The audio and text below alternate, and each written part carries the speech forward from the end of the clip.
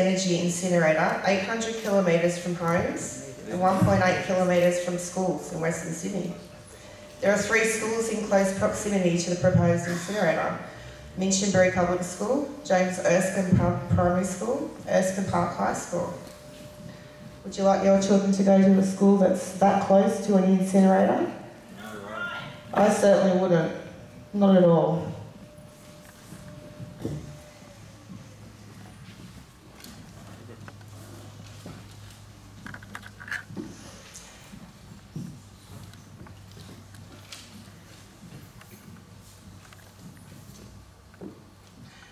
Dialogue Up, the owners of the Next Generation, are proposing to burn 1.3 million tonnes of garbage every year. The waste to energy incinerator would run 24 hours a day, 7 days a week for the next 30 years. The site is 5 kilometres from Prospect Reservoir, which forms part of our drinking water for 4.5 million people in Greater Sydney.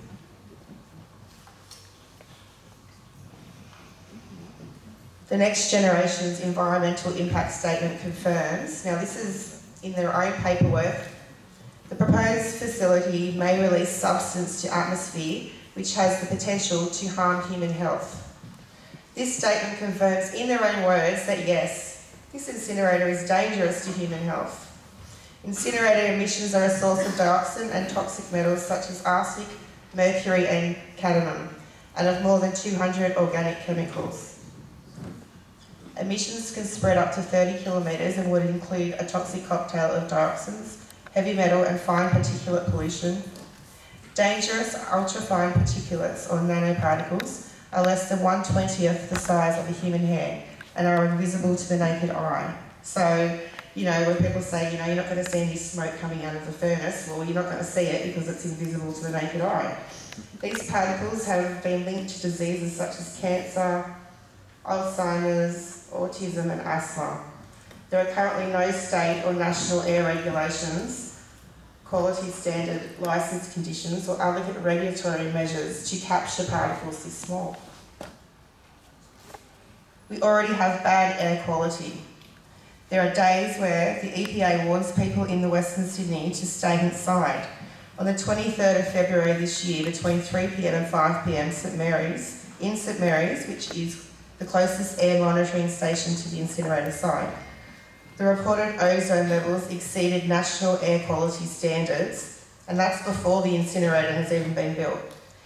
Then add on air pollution from 224,000 extra vehicles each year, combined with air emissions from an incinerator that runs 24 hours a day, 7 days a week.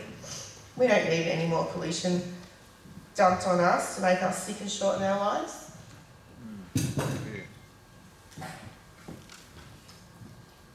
The incinerator will produce 400,000 tonnes of ash every year that needs to be landfilled, with an additional 50,000 tonnes of air pollution control residues that are toxic and need to be encased in concrete before landfill. This is definitely not safer than composting. The main concern is that these residues could leach into ecosystems and spoil drinking water resources such as Prospect Reservoir. How can the community trust the Next Generation to follow the EPA guidelines when they have a history of operating outside the law? Many companies owned by Ian Malouf have a history of breaching environmental protection guidelines in relation to stockpiling and illegally disposing of asbestos. In 2002, Alexandria Landfill was issued with 4 clean-up notices after the Office of Environment and Health received complaints relating to odour at the St Peters site. Inspectors found landfill water was causing the stench. Another clean-up notice was issued after failed attempts to fix the problem and complaints increased. In 2007, Cathkin Proprietary Limited was found with 1,300 cubic metres of asbestos contaminated soil levelled and spread across it. This property belonged to Mr Malouf's mother-in-law as trustee for his own 5 children. Companies linked to Ian Malouf, owner of the Next Generation, were subject to 5 clean-up orders prior to 2011, according to the Office of Environmental and Heritage. In 2011, Boiling Proprietary Limited, owned by Mrs. Malouf, had a 170,000 cubic metre stockpile of waste contaminated with asbestos at the Alexandria landfill site. In 2012, Alexandria landfill was fined $3,750 for polluting water with contaminated water. A surprise inspection found a pipe connected to contaminated water, which was being pumped into the stormwater drain. In 2015, Alexandria landfill failed to comply with an EPA clean-up directive for stockpiled asbestos. $50 million of taxpayers' money was used to clean up the site by the Department of Roads and Traffic Authority. Now that's taxpayer money that's being used to clean up the mess. This is not clean energy, as the next generation is stating, but a return to the dark ages. The technology proposed for the incinerator is not new, but it's 16 years old and has been phased out in Europe due to air emissions concerns. We have huge support against this. We have huge support from lots of people against this incinerator. We have the community, we have the Greens, the EPA, Blacktown Council, Hawkesbury Council, Penrith Council, Western Sydney Local Health District and Labor, all coming out and standing with the community against this crazy idea for an incinerator so close to homes and schools.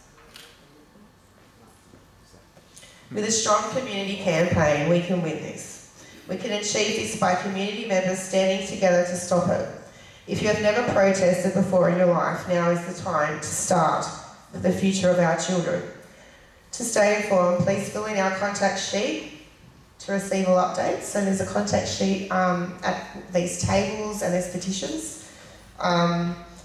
If you get some No Incinerators stickers here tonight and stick them on your car, letterbox, anywhere you think would be a good place to have them.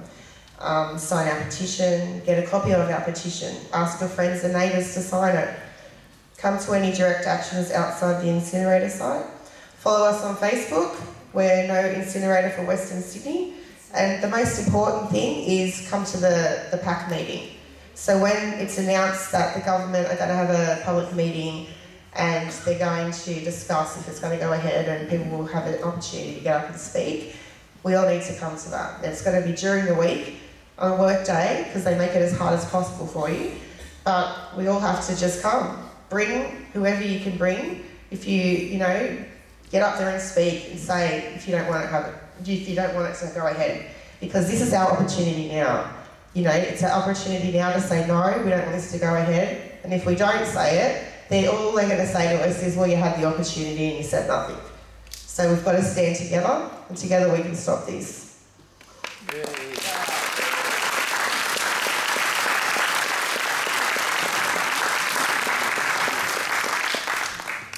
Thank you. Now, our first speaker for the night is Kerry Bradbury.